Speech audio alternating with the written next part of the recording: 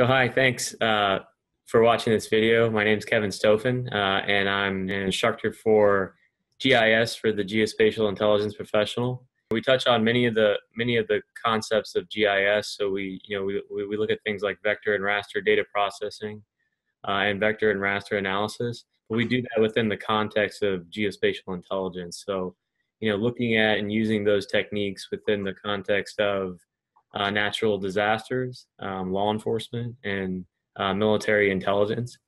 Um, One of the guiding principles that I had when I designed the course was to make sure that the labs that we looked at each week that not only covered a GIS concept but also set that in a practical lab setting for real life events. So we look at a range of real world problems that we utilize GIS techniques in.